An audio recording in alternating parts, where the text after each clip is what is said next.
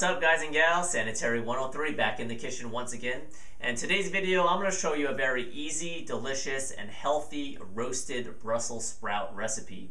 Now, before I show you the ingredients and the prep work, you might be thinking to yourself, Brussels sprouts, that sounds really gross. Well, I actually personally don't like Brussels sprouts very much, but I'm always improvising and experimenting with different recipes. And my wife actually made this recipe during this past Thanksgiving, and it was actually quite a hit, and I enjoyed it very much.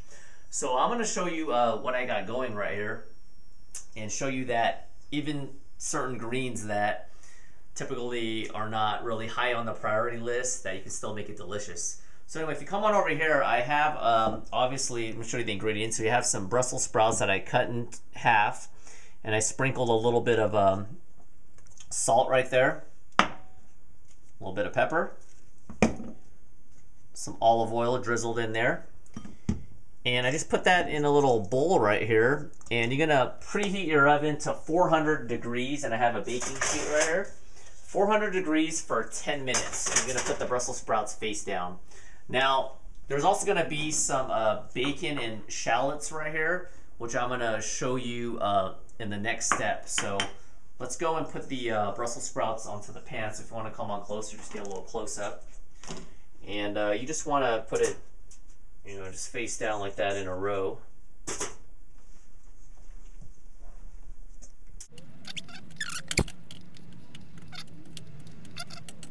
So once you have all the Brussels sprouts on the baking sheet, you want to put it in the oven, which I'm going to do right here. Be very careful. On 400 degrees.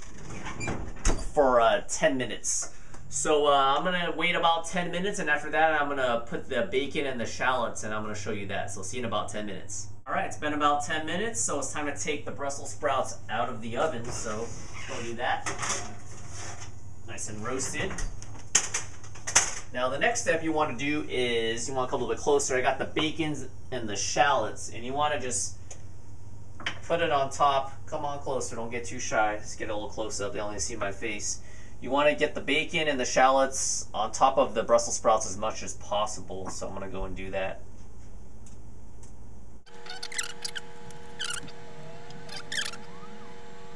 Now it doesn't have to be perfect, but you want to try to get some of the onion and bacon on top of majority of the Brussels sprouts, because you want to lock in and infuse the flavors onto the Brussels sprouts. So there's the shallots, and then now for the bacon. So it's the same concept. And for some of you guys that are really health conscious, you might be wondering, what's up with the bacon? You don't have to use bacon. I don't eat bacon very often, but this is only one strip of bacon, a little more than one strip of bacon. That's only 60 calories. Has some sodium, but if you're really worried about that, you can omit the bacon and just do the shallots and the salt and pepper. But you got to live a little once in a while, and one small piece of bacon, 60 calories spread over an entire side dish is not too bad. So once you do that, just pop it back in the oven for about 10 to 12 minutes until the bacon and the shallots are crispy. That's pretty much it. I'll be back in about 10 or 12 minutes to show you the finished product and give you my final words. I'll see you then. What up, guys? It's been about 10 to 12 minutes. I took the Brussels sprouts out of the oven, and as you can tell, the bacon looks pretty ready right there. So this is going to be a great, whoops, excuse me, sorry about that. This is going to be a great side dish to have. I'm going to be having it with some sea scallops tonight. You can use any other lean protein, any other fish, or chicken. I got some scallops over here with just some salt and pepper, olive oil.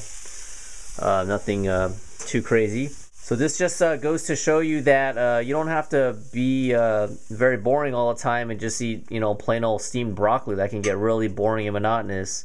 Or asparagus, by roasting it, put some olive oil, put some bacon and some shallots. You definitely can lock in all the flavors and definitely get your greens in. So thanks once again for watching this video. Be sure to give this a try. Be sure to also check out my other healthy recipes on my main channel under playlist healthy recipes, or I'll put a link somewhere right here. Thanks once again, and I'll see you guys next time. Bye. The second half of the video, I wanted to stress and emphasize what bad weather does to you in a negative manner mentally. Now, a lot of people, they have a hard time with motivation.